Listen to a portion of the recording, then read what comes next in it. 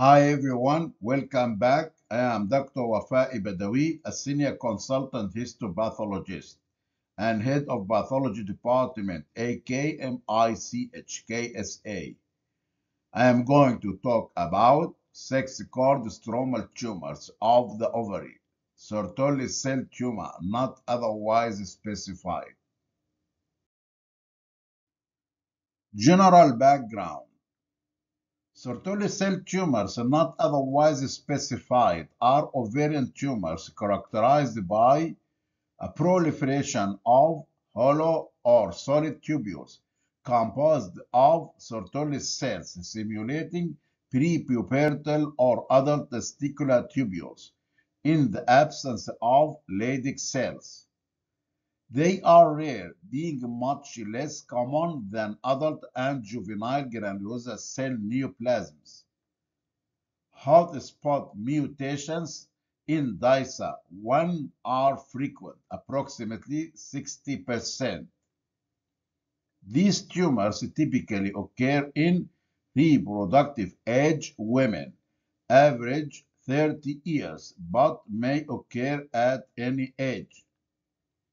Clinical features include incidental finding because Sertoli cell tumors are usually non-functioning. Abdominal pain, swelling, or menstrual abnormalities. Estrogenic manifestations in approximately 30%. In children, most commonly isosexual pseudo-precocity occurs. Occasional androgenic manifestations and rarely progesterone production. Occasional association with Peutz-Jeghers syndrome and renin production. Gross appearance. Sertoli cell tumors are typically unilateral, averaging 9 cm in largest dimension, with most being between 4 and 12 cm. They are characteristically solid, lobulated masses with a yellow or less commonly brown tan or white cut surface. This tumor has a solid and focally cystic tan to brown cut surface. A predominantly cystic appearance is rare. Microscopic features. Sertoli cell tumor, not otherwise specified, is typically composed of tubules arranged either diffusely or in nodules. The tubules range from hollow to solid with obliterated lumens and round to elongated, sometimes with a complex branching architecture. The tumor cells are cuboidal to slightly columnar cells and have moderate amounts of pale, clear, or eosinophilic cytoplasm. The nuclei are uniform, round to oval, and have punctate nucleoli. Cytologic atypia is minimal or absent, and mitotic activity is not increased. The tumor appears to be encapsulated. Sertoli cell tumors show many architectural patterns, often within the same tumor. In these images, the tumor cells form tubular structures, small solid nests, as well as anastomosing cords and trabeculae. There is moderate amount of hyalinized stroma around the tubules. These two images show hollow and solid tubules along with trabecular pattern that is mixed pattern and a background of hyalinized stroma. Some Sertoli cell tumors have prominent cytoplasmic vacuoles containing lipid, creating a microcystic or signet ring appearance. In this photo, high magnification shows heavily lipidized Sertoli cells resembling adipocytes. Sertoli cell tumor, lipid-rich variant, folliculum lipidic. The tumor consists of cells with abundant lipid-rich cytoplasm. Folliculum lipidic can result in isosexual pseudoprecocity in children. Sertoli cell tumor, oxyphilic variant.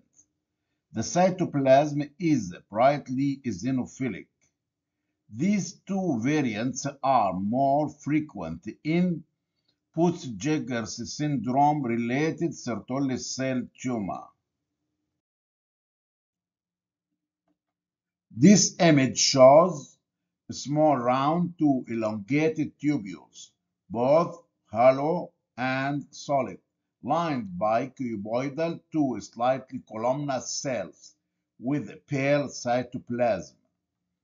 This image shows Sertoli cells with diffuse sheet-like pattern with focal areas of tubule formation.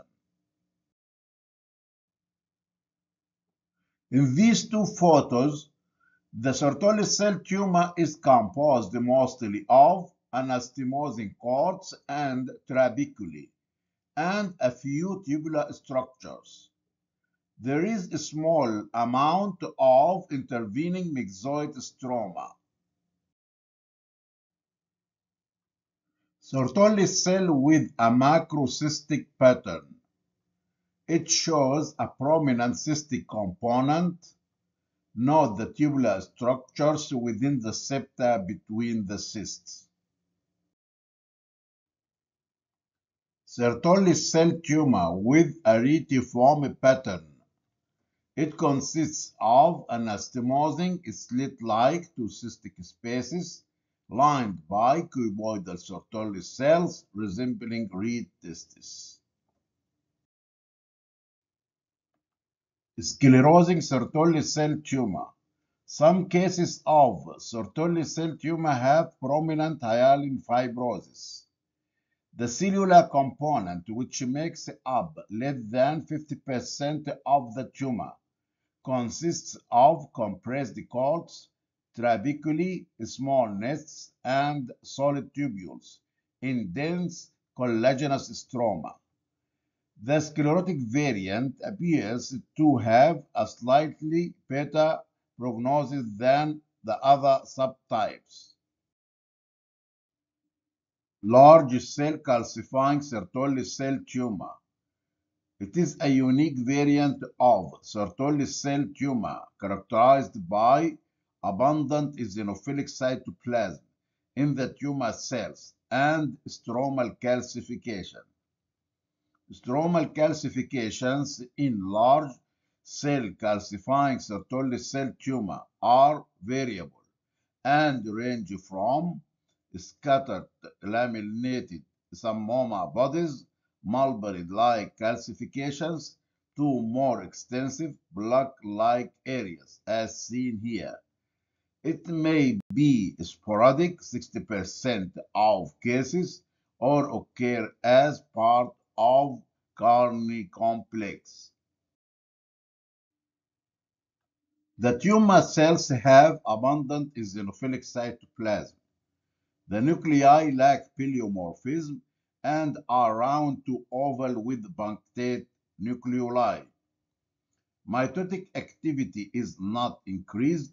Nuclear pleomorphism is rare and is an adverse pathologic feature. Malignant cases are more likely to exhibit solid sheet-like growth and frequent nuclear pleomorphism ranging from mild to prominent. It is important to remember that Carney complex. It is an autosomal dominant syndrome characterized by lentigenes of face, myxomas of heart, skin, soft tissue, and elsewhere, myxoid fibroadenomas of breast, blue nevi of skin, primary pigmented adrenocortical disease with Cushing syndrome, growth hormone producing pituitary adenomas, pigmented sammomatous schwannomas. Please keep in mind that a diagnosis of large cell calcifying Sertoli cell tumor should prompt a workup to rule out the diagnosis of Carney complex because of life-threatening complications of cardiac myxomas that may be present. Immunohistochemistry. Sertoli cell tumor shows strong diffuse positive cytoplasmic staining for inhibin alpha, strong diffuse positive nuclear staining for SF1, steroidogenic factor 1, strong diffuse positive nuclear staining for beta-catenin and cyclin D1, strong diffuse positive cytoplasmic and nuclear staining for carotinin, weak membranous positivity for CD99, nuclear beta-catenin and cyclin D1 positivity correlate with mutations in CTNNB1 gene. Prognosis and therapy.